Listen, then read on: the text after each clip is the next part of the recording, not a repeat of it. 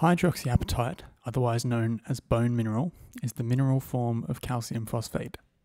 It comprises between 50 to 70% of adult bone mass. Hydroxyapatite is comprised of calcium phosphate molecules plus a hydrogen and oxygen molecule known as a hydroxyl group. When bonded together, this is known as an apatite. So hydroxyl plus apatite equals hydroxyapatite.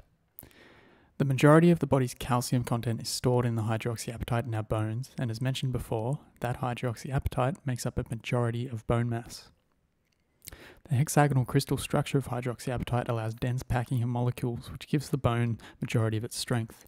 The combination of hydroxyapatite, collagen, and small amounts of magnesium, sodium, and bicarbonate creates a bone structure that is hard and slightly flexible, enabling us to do some pretty amazing things with our bodies. For one, allowing us to stand up straight without collapsing in on ourselves.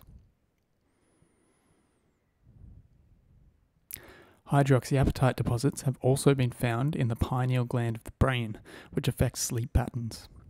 As we get older, the pineal gland calcifies and collects deposits of hydroxyapatite known as brain sand.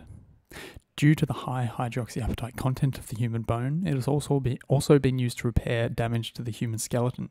It is commonly used as a filler, replacing amputated bone, as well as a coating for prosthetic implants, which can encourage the existing bone to grow into the implants. Hydroxyapatite cement is used to repair skull and cranium defects. Bones are what give our bodies structure. The hydroxyapatite found in our teeth allows us to tear and grind up food for digestion. The strength of our skeleton protects our vital organs, meaning we can, especially in our younger years, throw our bodies around in all sorts of ways without destroying our insides. As we get older, the balance of bone mineral and collagen changes, with the percentage of bone mineral increasing, making our bones less resilient to damage.